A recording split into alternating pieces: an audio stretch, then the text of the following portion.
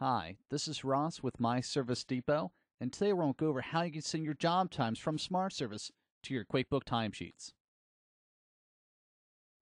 Now, your first step is coming here to the employees icon. So your first step is come into each employee that you wish to set up, and make sure your QuickBooks employee is set up right here. This is pulling a list from your QuickBook employee list.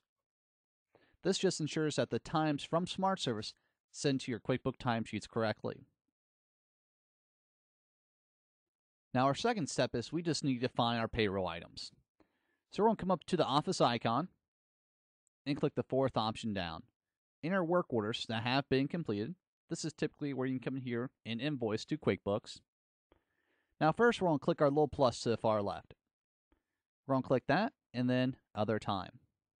Now this is where you have the ability to adjust your travel time, your job time, and other time. But we're going to come up here to define payroll item.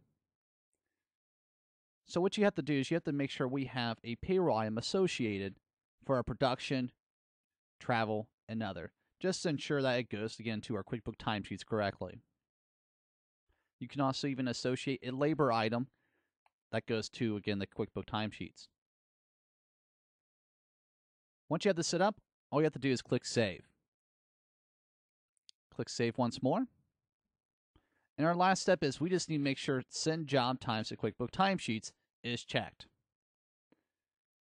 So your last step is come over here to the right and press Post.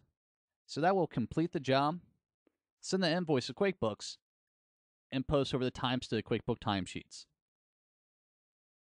So if we run over to QuickBooks and look in the timesheets for that employee, you can now see how all the times are now being sent to that employee's timesheet for the week. And it's that quick and easy to send your job times from SmartService to your QuickBook timesheets. Now for more info, go to smartservice.com or follow us on Facebook and Twitter with the links below.